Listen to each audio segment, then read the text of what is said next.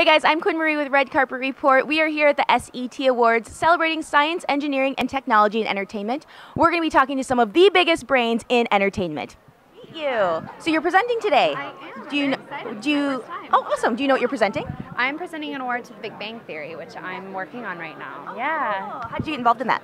I got involved last season at the tail end. I'm playing Raj's girlfriend.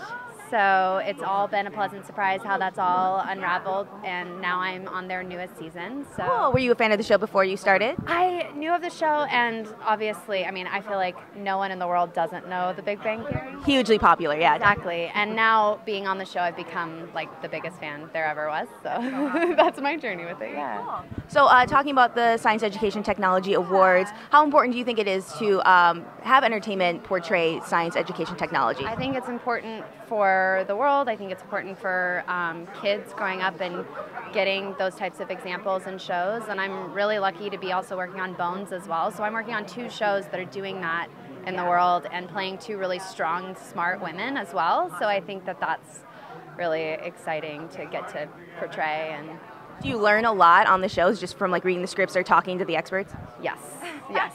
Especially on Bones, actually. I play an intern, so I'm in the lab and I have all of the medical terminology and all the body parts and everything, and so it's like studying a test that I'm really excited to take. It's been a blast, and all the special effects are very accurate on all the bones and the fractures and things like that. So it's been a learning experience for sure on both shows.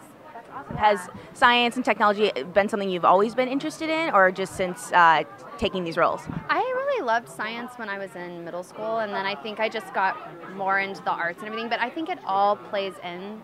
You know, they all go hand in hand, so a good education is very important to the arts as well, and I love that this is a merge of both. Yeah, this is a perfect example of that, so that's so awesome. Yeah. Well, congratulations. Thank you so much. Have a great afternoon. Thanks for watching, guys. Be sure to hit like to like this video. Also, subscribe for more interviews, and leave me a comment with your favorite science-based television show.